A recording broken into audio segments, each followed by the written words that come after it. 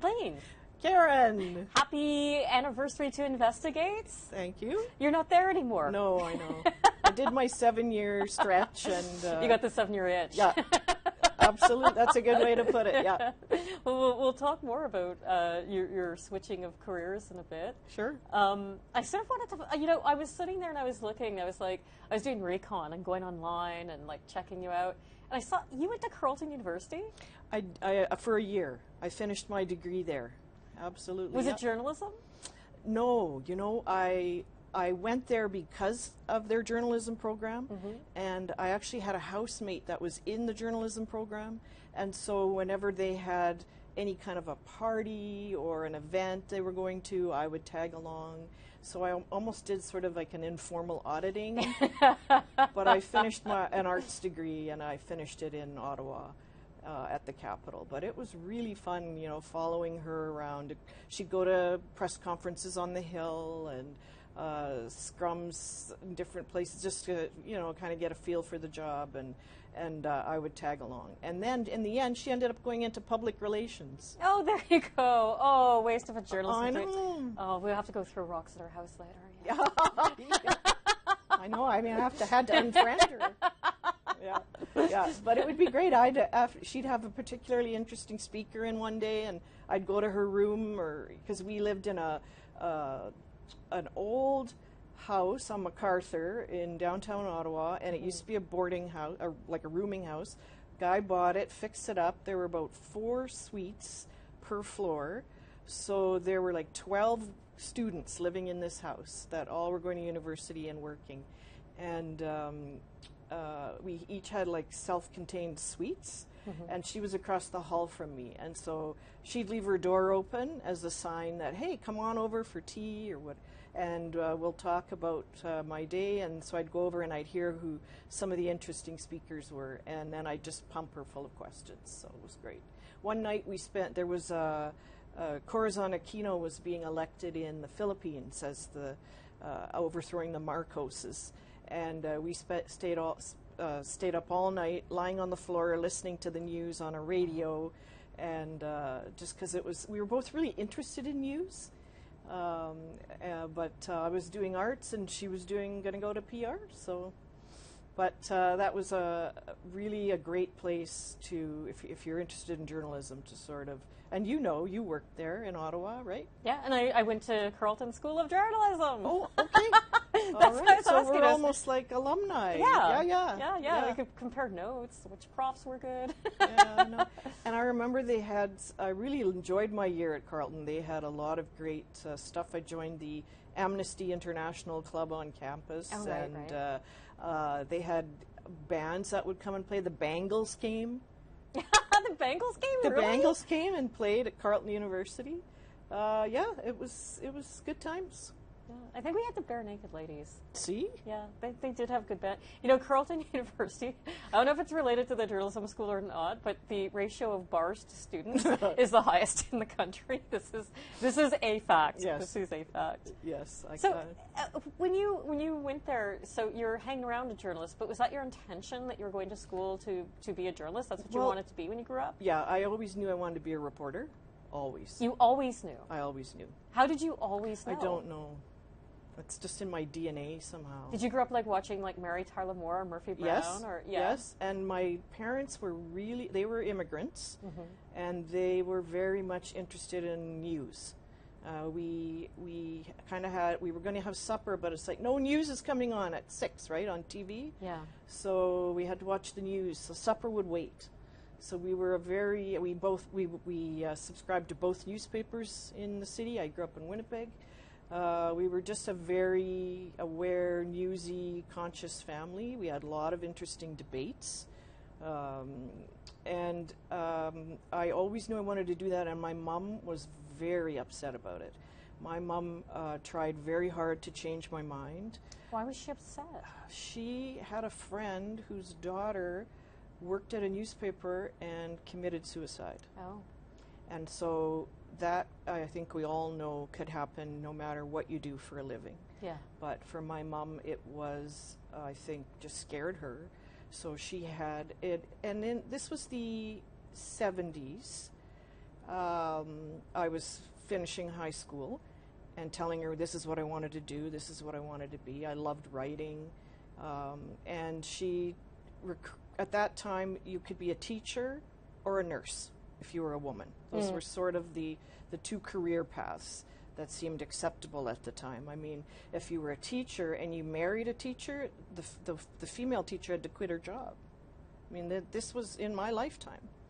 I remember at Great West Life in Winnipeg, big insurance company, if you married a male coworker there, you had to quit your job. The woman had to quit her job, you know?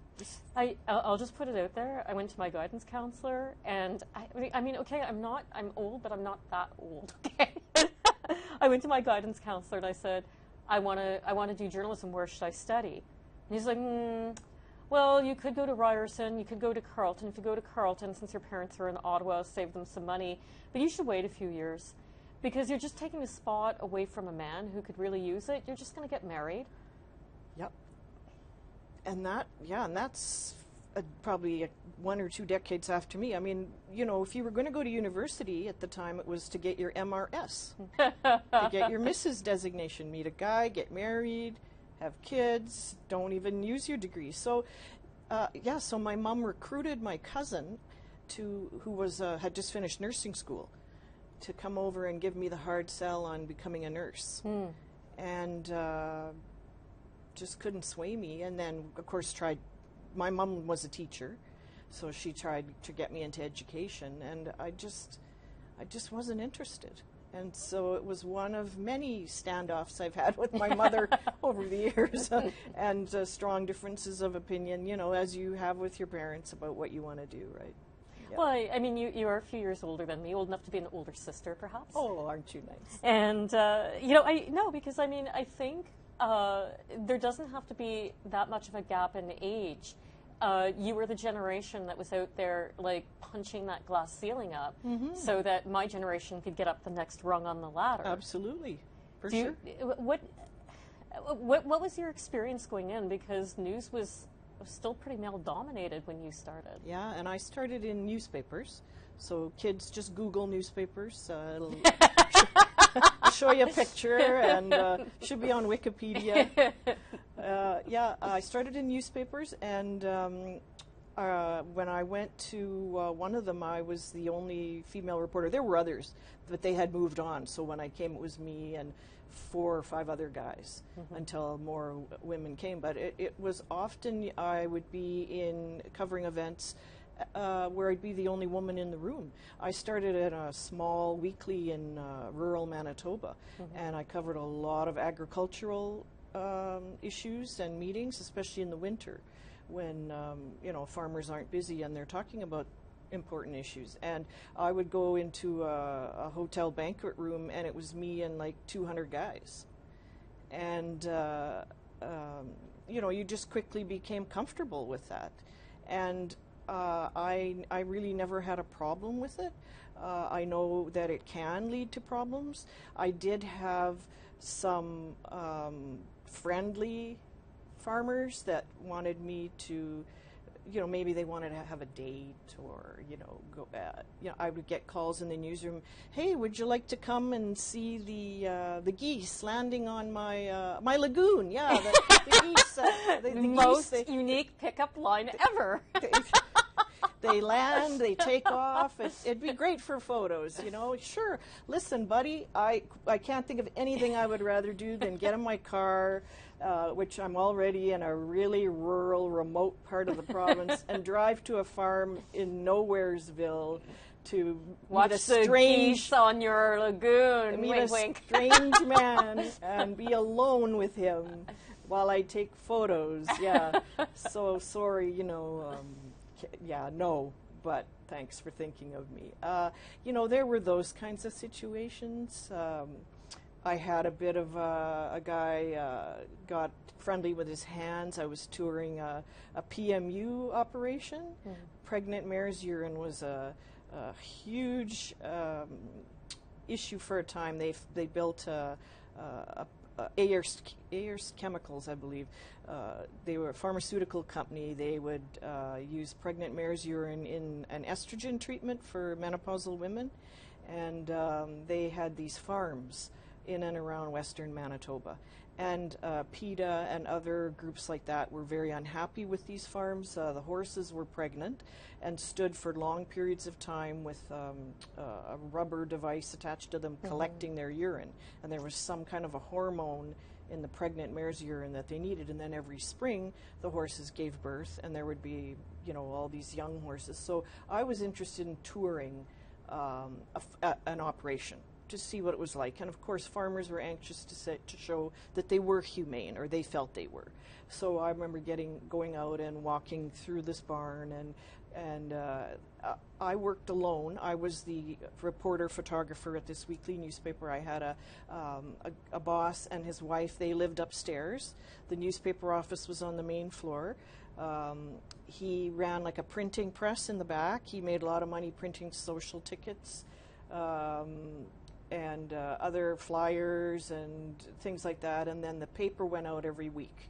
And his wife did the mocking up of the paper, and I wrote my stories on a typewriter, and I took pictures and I developed them in a dark room. I mean, this is like antique right now. These are all words the kids are going to have to Google. Sorry, kids. You're going to learn a lot here. Yeah. Anyway, so I would tell them where I was going, and I'd say, yeah, I'm going over to, oh yeah, I know where that is, it's at this mile marker, whatever. He had kind of, but it was before cell phones, it was before the internet. So I went out to this guy's farm and I took a tour, but he got handsy with me. Yeah. And he was a politician, and that made it awkward later when I would cover the meetings. But I just, I had to tell him to kind of where to go and what to do. And this was way before Me Too and even sexual harassment cases and things. This was the 80s, and I was young, and I just, we didn't use words like that was inappropriate. We just said, hey, we just tell the guy to back off. And I went back and I told my boss, and he just said, well, yeah, don't be alone with him. You know, it's sort of like when you go to the doctor and you say, hurts when I do this, and the doctor says, don't do that. So as much as I could, I did my job. I have unending curiosity, and you have to go out and you have to see things, right? You can't do it from an office. You've got to go out there. And you can't always have somebody with you. So you just learned, how to do things. Like maybe you weren't comfortable in somebody's house interviewing them. Sometimes I would do interviews in my car. You learn to adapt. And then there were these lovely plunger type devices that could stick to a phone, and you'd buy a little micro cassette recorder. I still have mine. It held a cassette tape. Then later they would hold the micro cassette tapes. I still have the one that held a cassette tape. And so you put it in there and you'd hook it up to the phone, and you could do a phone interview and record it.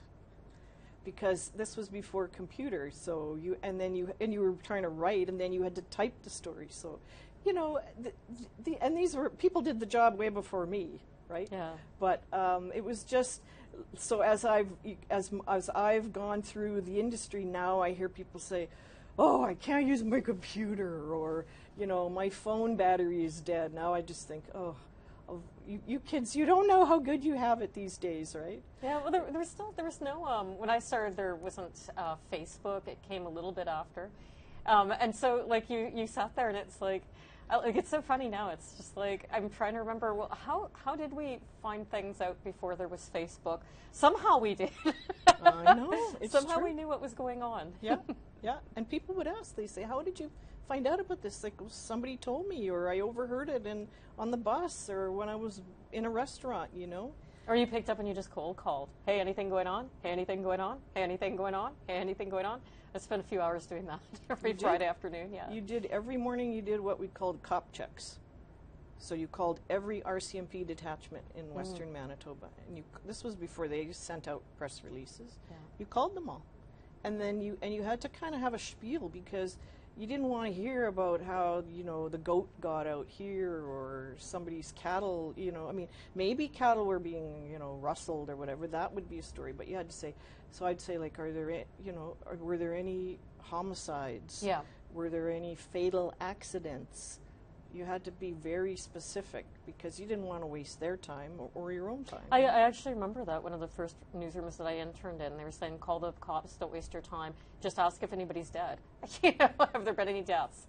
That's all. That's the only question you need to know. It's cold, but it's what you had to do. And a lot of the work we do is similar, I find, to police. I mean, they have their own procedures as we do, but, you know, we are often at the same scenes, you know, because what they cover is often news. Mm-hmm. So we kind of have a language that we can at least talk to each other about. So, I mean, we'll speed up a little bit and go ahead because you went on, you worked at some other papers, you worked at the Winnipeg Sun among them, and then you made the switch over to broadcast and also onto a different beat. How was that? Huge learning curve. Really an incredible opportunity, but also a way now I had to completely turn what I'd been doing upside down and learned to let the pictures tell the story instead of words.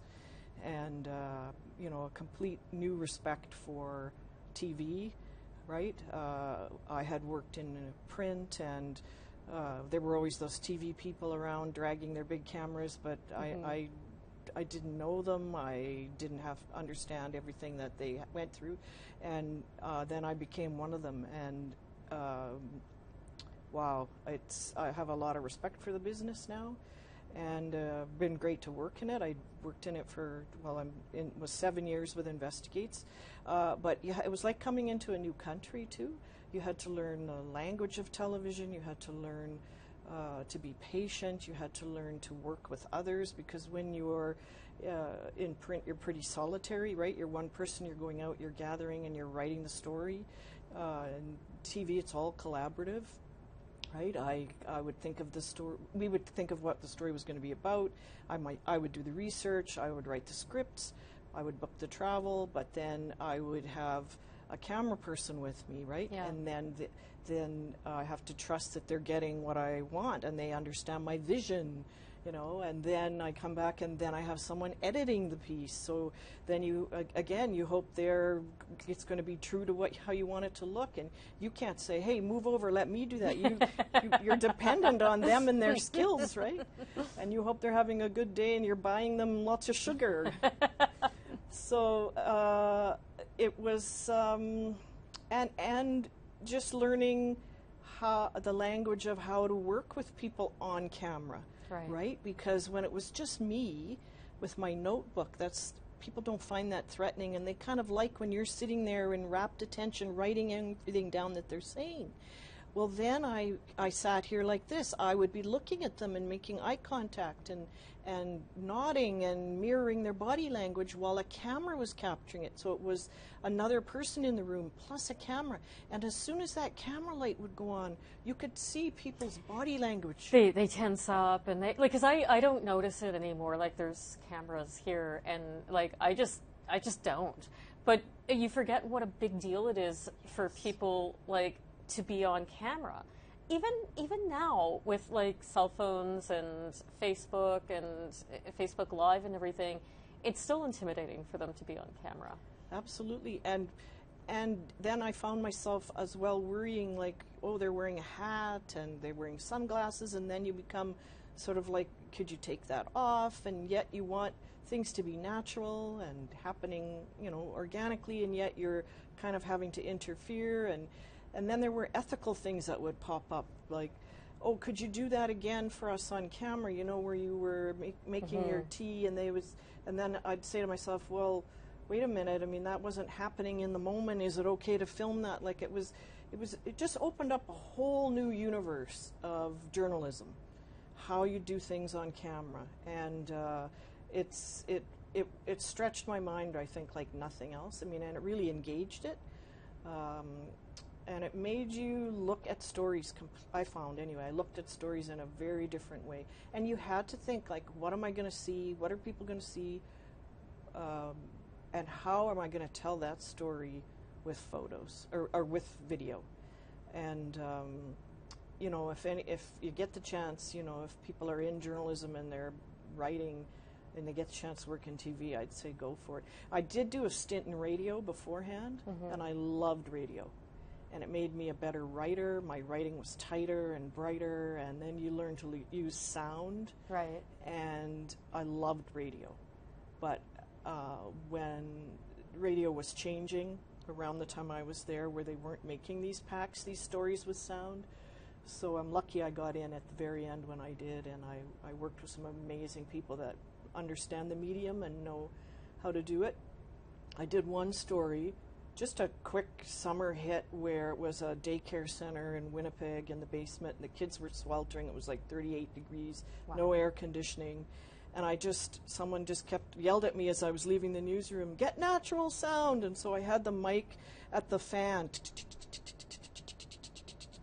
and I used that. I had a more senior reporter work with me to cut the story, and it started like that. It was be like, "This is a daycare center." And, what are you not hearing? You're not hearing the kids running or playing or crying, the sounds you would hear in a daycare center. You're hearing this fan sound, right? Because the kids were lying on the floor, just heat stroke. And they had to go to daycare. Their parents depended on it. They had to go to work. They dropped their kids off. It was a church basement, didn't have air conditioning.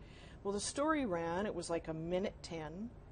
And the phones just went crazy with people. "We want to buy them an air conditioner." Wow.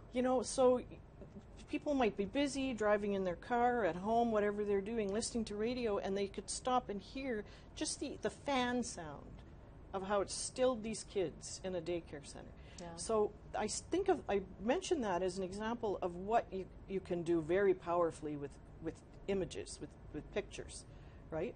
But I had to learn that. And we can talk about this piece, because this is a piece on IAP, and here's one where a bit of a challenge for pictures, because it's really a story about someone, I guess, getting basically getting hosed by lawyers, but you're not capturing it at the moment, right? Tell me a little bit about this lady and how you met her and what her story was. Sure. Annie Plume. Mm-hmm. Yeah, she was an 86-year-old elder living in a little ramshackle house on Kainai, the blood reserve, south of Calgary. And I remember it was a hot day, and my cameraman, Josh Grummett, and I, we arrived. We got this story through Paul Barnsley, the executive producer of Investigates. He had a source that he'd worked on a different story, who told him this was happening, that elders and other survivors of residential school were being ripped off by a lawyer. And we got to get down there and get this story. And so with the source's help, we were able to reach out to some of the people that were affected and ask them would they do an interview. And she agreed. And we went to her home, and we went in, and I remember it was so hot that, like, I didn't wear my shoes in the house. It was just so hot. We were in bare feet. And she sat on the couch, and she didn't speak very much English. So her son, Tyrone Weaselhead, translated the Blackfoot language for us. And she took us back to being 5 years old and being in residential school, and not sitting in a classroom and learning, but being pretty much slave labor. They washed the clothing of the nuns and the other, I'm not sure if the school had a priest, but all the religious order that lived and worked there, these little children washed their clothing, and she worked in the laundry. That was her residential school experience. Mm-hmm. And she talked about how they had to use an iron, and it was not an iron that even plugged into the wall. Yeah, one of those ones that you would have heated up in the day, and yeah. There were lots of burns. She would point to her arms. And one day she said a nun clocked her on the side of the head with her hand, open hand, and damaged her ear. And I remember Annie Plume moving her hair and showing us the ear and saying it never worked right since then. And this is a woman who's 86, so this is something that happened 81 years ago. And she sat there and told us about it. And so we asked her, why did you want to do the interview? Because it sounds traumatic to bring that up. And she said, I want people to know this and to remember. And she had a lawyer who did not give her good representation. She went to what they called a hearing on it. Everybody received a CEP payment, and then... And that was the common experience payment that you get just because you were in residential school. Correct. Whether or not there were other things you'd apply for if you were abused, but that was the common experience, yeah. Right, thanks for that. And so then there was the IAP after that, the independent assessment process. It's about as cumbersome as it sounds. And then those were individually adjudicated hearings, which means there was usually a lawyer there from Canada, a lawyer there from maybe at one of the churches that was running the res school. There was an adjudicator, which was a lawyer, and then there was the survivor's lawyer. So they'd be in a room with maybe 4 or 5 other people. They could bring a support person, but not into the hearing with them. The support person had to stay out in the hall. And these were hearings where they would then be asked questions like you're asking me about what happened in residential school. And they would go through the experience, and then they would talk about either very serious physical abuse or sexual abuse. And then under the IAP, that would be assessed according to a list of harms. There was a schedule, and if you had this happen to you, you got this many points, or that happened to you, you got that many points. And then the points were added up, and then that equaled a certain amount of money or financial compensation. And you and I didn't create the system, we just tried to report about it. But the people that went through it said it was very difficult. They would be in a room with strangers, often not using their first language, and have to recall things that happened to them that sometimes they had never told a living soul, and they had long buried. And not only did they have to recall it, they had to give details about it. And I think we all know enough now about people going through trauma, or even, never mind physically, but sexually. These things where the mind can bury them very expertly. And if you're not with experts that are helping you recall it, it can cause further damage. And so it sounded trite, but a lot of what I reported later would be they felt re-victimized because it was a way to capture what happened to them. And so Annie went to her hearing, but her lawyer, I guess for reasons only known to him. I mean, the allegation is he did it because he was greedy and lazy. He didn't even really show up at her hearing. He sent a junior lawyer who didn't know anything about her or her case. I don't know if they'd even read her file, and was basically no help to her, and her claim was rejected.